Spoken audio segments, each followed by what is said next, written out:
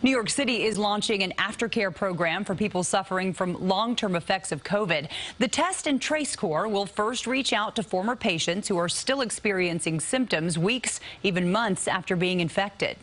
Through text messaging, we're going to be connecting them to a wide range of resources to support them in their experience with long COVID. These resources fall into 4 primary categories: physical health, mental health, financial supports, and community supports. Long COVID symptoms include fatigue, cough, shortness of breath, muscle, joint, or chest pain, brain fog, depression, and anxiety.